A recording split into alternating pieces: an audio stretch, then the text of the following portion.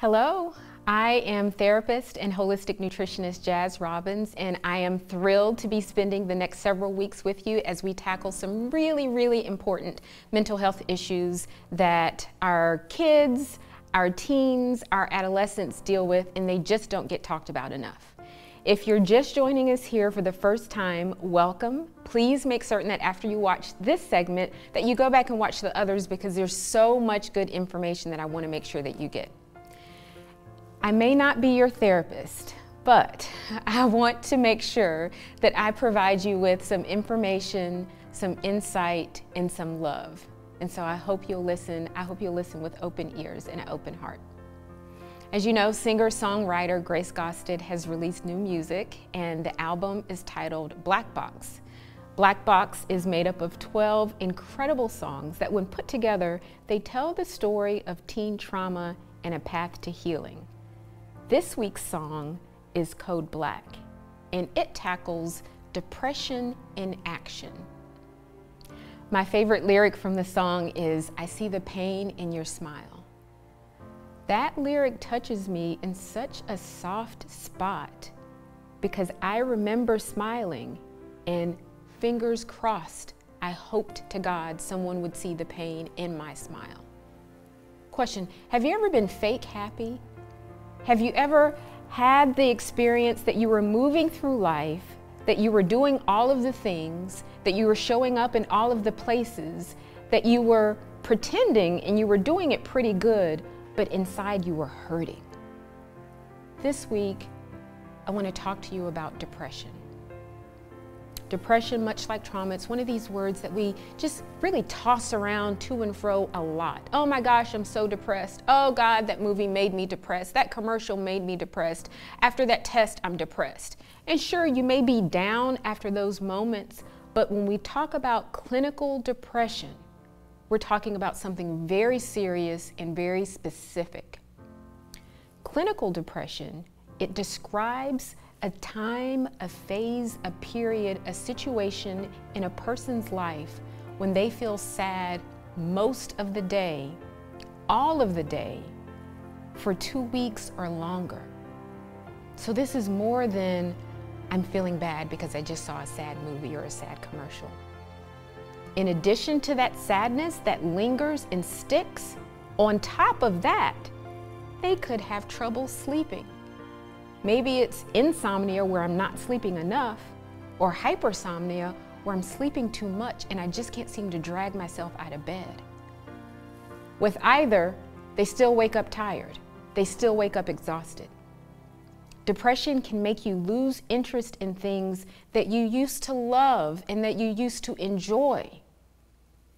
It can make you feel guilty, like a guilt that just rides your back every single day. You might even be so tired, so fatigued, that you just feel like, oh my gosh, I don't even have the energy to get out of bed. Yes, I'm awake, but I can't get out of bed. I can't leave the house. You might find it hard to concentrate.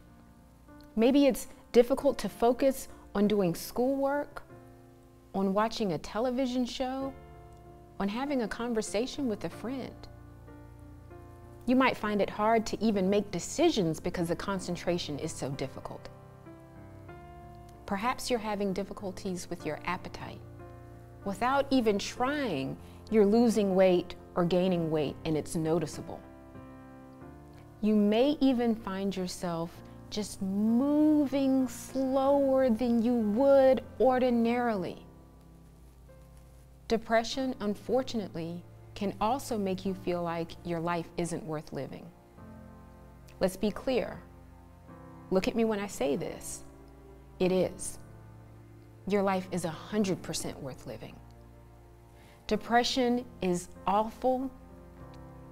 It's not fun. It makes you doubt yourself. It makes you feel alone. You might be spending most of your days crying, and then you get sad on top of that because someone asks, why are you crying? And you don't have an answer. Sometimes with depression, we can easily put our finger on the thing that triggered it, the thing that caused it. Sometimes we can't. Sometimes it's so thick and so heavy, and it's just been a part of our lives for so long, we can't remember not being depressed. If you feel like you're struggling with this sadness that you just can't shake, please, please, please talk to somebody. Talk to somebody that you trust. Talk to somebody that you know will listen. Talk to someone that you believe will truly understand. If you don't feel like you have that person in your life, please call Teen Line. It's a hotline that's for teens and it's run by teens. It's the very hotline that I worked at when I was in high school. The folks answering the phone, they're trained. They're so well trained. They're trained to help you get over this hump, help you get over this immediate crisis, but to also connect you with long-term resources so that you can continue to get the help that you need and the help that you deserve. Even if you just make the call for me, please make that call, because what I do not want you to suffer in silence. Depression is so cruel, it's so mean, it's so insidious that if it's not tackled immediately, it can feel like our entire lives are crumbling. I want to share a tip with you this week. I hope you've got your index card and I hope you've been adding to your toolbox. This week, it's intense exercise. Now, I'm not asking you to go and do CrossFit and get uncomfortable, but I want you to think about 30-second bursts of exercise cut with a 10-second pause.